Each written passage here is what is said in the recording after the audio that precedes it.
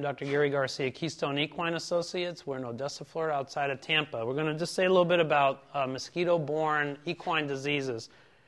Here in Florida, probably the most devastating disease we have of mosquitoes is Eastern equine encephalitis.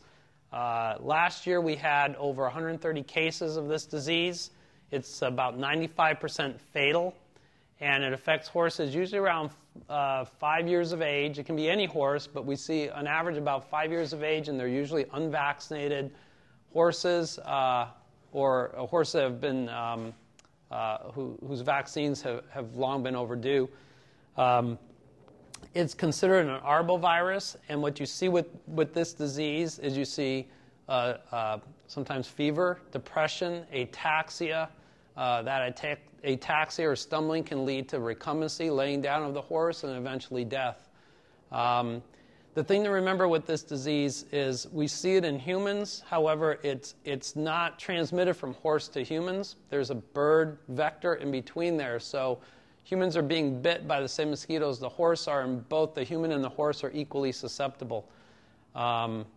We do sometimes note that birds die from this virus. So if we see birds dying, we start thinking that we're going to have a heavy infestation, a heavy disease season of equine encephalitis.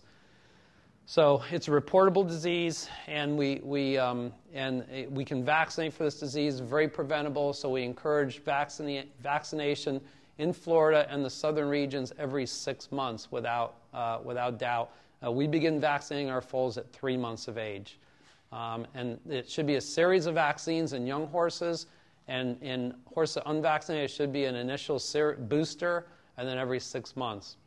One other disease we see that's mosquito-borne, that's more recent, is West Nile. We've had a vaccine against West Nile disease since November of 2002, and West Nile can exhibit some of the same signs as equine encephalitis. However, what you see more, it's a more insidious, more gradual onset of clinical signs, and we see more of a muscle tremor or muscle fasciculations with West Nile. Again, if you have not vaccinated your horse for either one of these are core vaccinations that should and must be done to your horse. What's important in keeping your horse currently vaccinated is when we go out on emergency and someone says my horse is stumbling or falling down, if we have current vaccines in these horses for, say, example, encephalitis and West Nile, we can pretty much rule those out and start looking at some other things and not waste time trying to diagnose diseases that we should have been vaccinating for. So please get your horse vaccinated for these are core vaccines that every horse should be vaccinated against.